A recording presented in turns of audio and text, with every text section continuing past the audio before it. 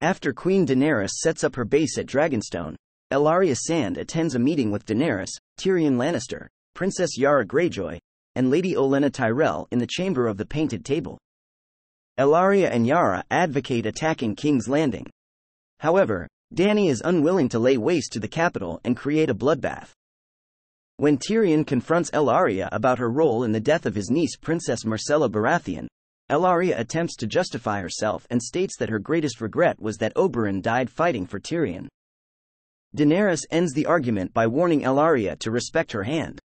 Ellaria and Lady Olenna reluctantly acquiesce to Tyrion's plan to use the Martell and Tyrell forces to lay siege to King's Landing. Tyrion's plan involves using Yara's portion of the Iron Fleet to transport the Dornish and Tyrell forces across the Narrow Sea to King's Landing, allowing the xenophobic interpretation of foreign invaders to be depleted. While traveling with Yara's Iron Fleet, Ellaria drinks Ironborn liquor with Yara and Theon, which she compares unfavorably to Dornish wine. Ellaria asks Yara if she had ever been to Dorne, to which Yara responds that she has been there a few times. Ellaria responds that there is a boy in every port in Dorne, which Yara responds, a boy, a girl. Depends on the port. Yara and Ellaria begin to sexually flirt with each other. Yara tells Ellaria that Theon will serve as both her bodyguard and advisor. Yara puts her feet up on the table. Ellaria bends over Yara and spreads her legs apart across the table. Ellaria moves her hand up Yara's leg towards her crotch. Ellaria invites Theon to have a threesome with her and Yara, but Yara tells Ellaria to leave him be. While Yara and Ellaria began kissing, Yara's ship is struck. On the deck above, they discover that their fleet has been ambushed by Euron Greyjoy's portion of the Iron Fleet. That night, their fleet is ambushed by Yara and Theon's uncle Euron Greyjoy, who commands a larger faction of the Iron Fleet. Euron boards Yara's ship and his men overwhelm Yara's forces. Ellaria retreats below the deck with Tyene, but Obara and Nymeria are killed by Euron. When Tyene, who was fighting off Euron's men to protect her mother, is overwhelmed, Ellaria pleads for a quick death, but Euron's men only smile and shake their heads as they take the women prisoner. They sail away, prisoners of war aboard the Silence, en route to King's Landing, leaving Yara's fleet to burn in the sea. In the aftermath of their capture, Euron takes Ellaria, along with Tyene and Yara, to King's Landing to present as his gift to Cersei. He parades them through the streets of the capital, and the crowd take great delight in pelting them with insults and trash. Euron throws Ellaria and Tyene in chains at the foot of the Iron Throne as a token of his loyalty.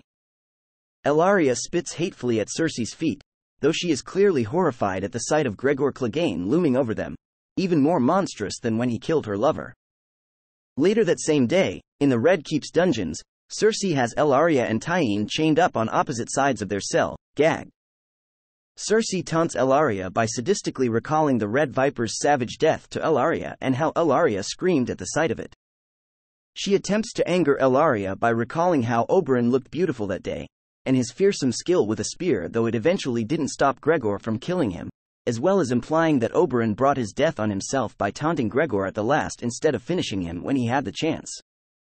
She then remembers raising Myrcella, and the fact that Ellaria murdered her. Cersei angrily demands to know why Ellaria murdered her only daughter, but the Dornish woman only grins mockingly at her in return. However, Ellaria's mocking smile fades when Cersei turns her attention to Tyene, complimenting her daughter's perfect Dornish beauty, and musing that she must be Ellaria's favorite child by her late paramour. Realizing that Cersei intends to kill Tyene in retaliation for Myrcella's death, Ellaria desperately tries to beg for her daughter's life, but with the gag muffling her, her pleas are unintelligible, as Cersei mockingly points out. Cersei notes how Ellaria chose to murder Myrcella and must have felt powerful after having done so. Cersei then expresses that she thought for a long time about how to destroy Ellaria. She thought of having Gregor crush Ellaria's skull like Oberyn's, but while poetic, it would be too swift a death. Cersei then continues that she thought about having Gregor crush Tyene's skull, but tauntingly remarks it wouldn't be right to have Tyene's lovely face cracking open like a duck egg, as she removes the girl's gag and kisses her full on the lips. Ellaria's eyes go wide with horror as she realizes what Cersei is doing. Tyene desperately calls out to her mother before Qyburn re-gags her, and Cersei reveals that Qyburn figured out what poison Ellaria used to kill Myrcella. As a heartbroken Ellaria falls to the floor, sobbing, Cersei has Qyburn confirm that the poison means certain death, but how long it takes to kill depends on the strength of the victim's constitution. Cersei then triumphantly tells Ellaria that she will watch her daughter die in their cell, and then she will be forced to watch Tyenne's beautiful face crumble into bone and dust, and that they will keep Ellaria alive to watch that, even if they have to force feed her to do it.